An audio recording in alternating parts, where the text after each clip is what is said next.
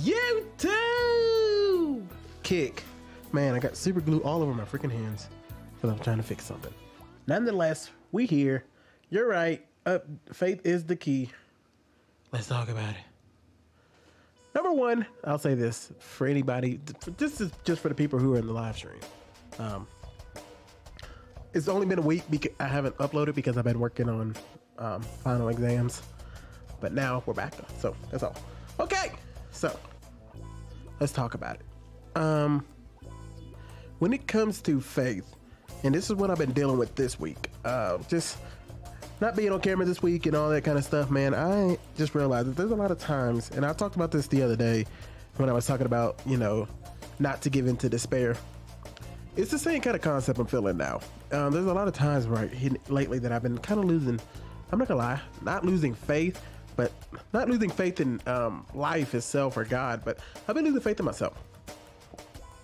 And people don't know how dangerous that is. People think that it's okay to lose faith in yourself. It's not. It's just as bad to lose faith in yourself, because when you lose faith in yourself, then you are losing your faith in God. I mean, it's just how it goes. When you start to call yourself a loser, or you start to say, I can't make it, or I can't change, and you give in to that hopelessness, that's the plan. That's when you stop believing that there's any grace or any hope for yourself. And once you get to that place, you're in a real dangerous place. We have now gotten into, and society has probably kind of always been like this, but we see stuff more publicly now with TikTok and YouTube and all the other stuff. More people come out and say stuff like, I'm a loser, I'm hopeless, my life sucks, life is no fun. But it's not even like talked about like in a good way. Some people are just seeking attention, but other people, they think it's right to do that way, because music today, you got emo rappers and stuff like that, or sad rappers, whatever they call themselves. You got sad music, you got sad country music, you got sad pop music, always breaking up, always being single, always losing somebody's always leaving you, nobody ever believed in you, all this kind of stuff. And I think people just get caught up in that I just can't do anything, and they think it's where you should be. Like, people don't understand, false humility is a terrible thing. Like, somebody who is extremely gifted, let's say somebody who's an extremely gifted singer, if they were to tell you that they can't sing, that is false humility. Or they're telling you, oh, I'm no good of a singer, I'm an awful singer, people hate me when I sing, when that's absolutely not true. When that person sings and they do have that gift and that ability, but they want to have this false humility, this being humble for no reason, just to also give them points. Does that make sense? Like, I understand there are people who do get really sad and they get really down and they lose faith, and they really are down and losing faith. But I think it's also a bad thing when you kind of want to live in that. When some people just want to live in the mud, they just want to live in the dirt. I think that's a huge problem. You know, let me switch up this music real quick. People want to live in that whole, I'm just never gonna make it. And that's kind of what I was feeling here not too long ago. Probably the last few days, I was kind of getting into that head. And every time I make a mistake, because I make mistakes, guys, and every time I make a mistake, I'll have to literally tell myself to move on. Not that I shouldn't feel bad or I shouldn't feel some kind of guilt, because I should. But at the same time, if I allow myself to live in that guilt and never move forward, that's a bad thing. You know, I go to confessions and stuff like that, but it shouldn't get to that point where you continually stomp on yourself, because that doesn't help anybody. When you start to get into that state of mind, and people also, and it's easy, once those kind of intrusive thoughts get in your head and make you want to stay down, you don't understand how much you're hurting other people. I'm not saying we all have the gift to speak and we all have the gift to help people with our words, but just breathing sometimes, just being that smile, or just saying, hey, how are you doing today? People don't understand. Like, people think that because they're not a celebrity, or they're not a superstar, or they're not a huge streamer, or they're not a huge anything. I'm not a huge person. I'm nothing. I'm just a regular old average guy like you are. And I know I can still make a difference by saying, hey, how's your day going? How are you doing? You can do the same, because you are a human being. Think about it. If somebody randomly walked up to you and said, man, you're effing ugly, maybe it may bother you, maybe it might not. But if it does bother you, that means that that person can still have an impact even though you don't know who they are. It's the same thing with somebody just walking up and say, hey, I hope your day's going okay, or your day is going great. You know, I bursted into tears with strangers before because people really matter. Relationships really matter. And that's what people really want to get you down. They really want to get you down. Because people don't realize how much of an impact they have on you, or they do, and they really just want to ruin your life for a day. And once they've gotten you to a place where you feel down on yourself, they've won. I'm not talking about people like haters. I'm just talking about people who just don't understand that life really matters. There are just some people who are naive. There are some people who really think they're the main character of their own story. And so anything they say or do doesn't matter. And it takes a lot to get out of that mindset to actually care about people outside of yourself. So I don't get mad at everybody who says stuff to me or trolls me. But it does hurt sometimes to hear stuff from certain people, because it's not that is what they're saying is true. It's that sometimes you have your own thoughts. Like when I'm starting to lose my own faith in myself, like I can't get this together. I can't lose the weight. I can't serve God like I want to. I can't this. And then somebody comes along and says, do you even love God? Then it messes me up because it's something I've already been thinking. You know what I mean? And so that's what ends up happening when somebody says something to you, or a random stranger, when you are at your lowest point or getting close to that point, and somebody points out something that you've already been thinking, it hurts because you're like, maybe so. And that person doesn't even know what they said. They don't care about you. A lot of people don't care about you. It just is what it is. There's a lot of us in this world. So most people don't care about most people. I don't care about most people. It just is what it is. We can only care about the people who are really in our circles. But they're going to say something to you and not even realize it was that mean. It could be your lowest point. And I know you get people who get on YouTube and say, well, you got to just say no to that mother effer. You just got to, and you do need to fight through that. You absolutely need to say, screw that person. But however, understand, you calling that person a hater is not always true. They're only a hater because they said something that was already bothering you. They may have just said it in jest, or they may just say it messing with you or trolling.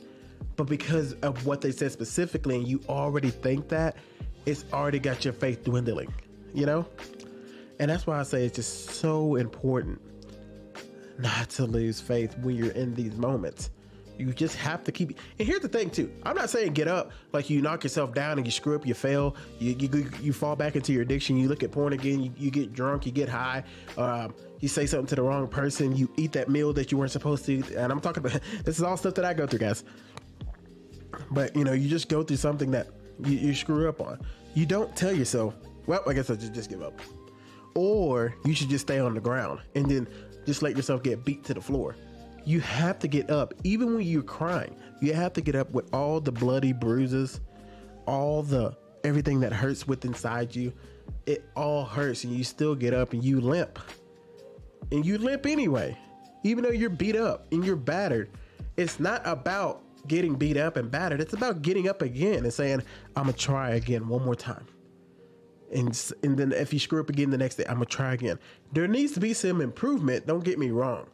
You need to start improvement, but I promise you, that's how improvement happens for people. It's not always about feeling as guilty as possible. It's the people who improve are the people who get up again and just say, I'll try again.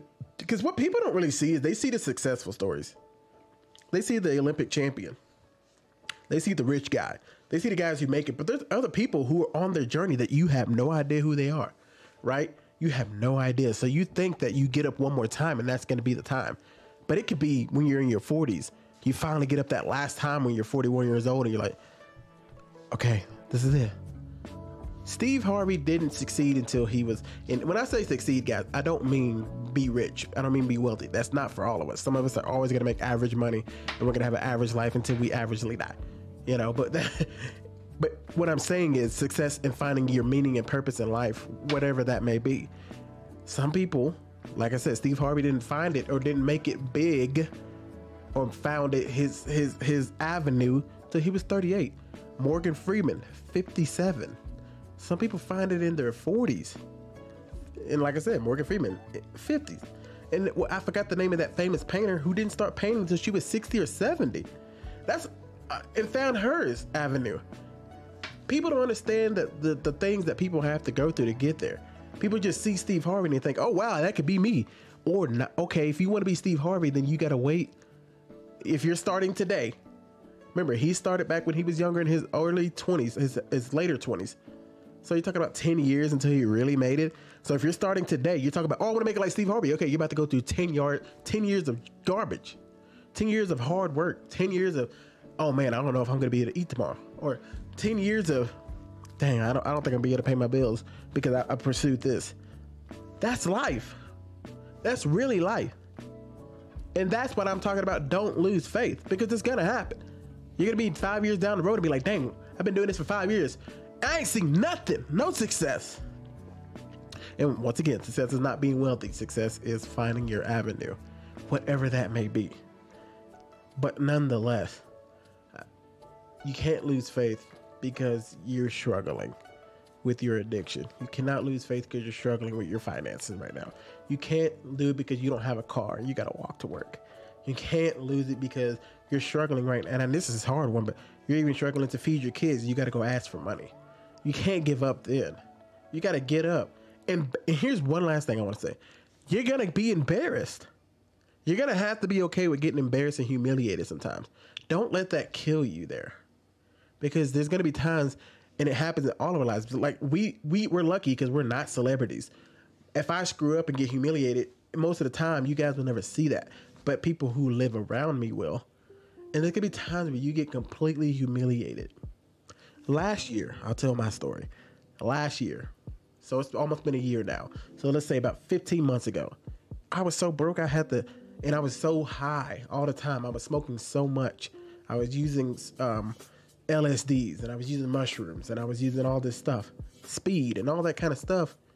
And I was so caught up in my addiction, I had to ask for money to go get more drugs.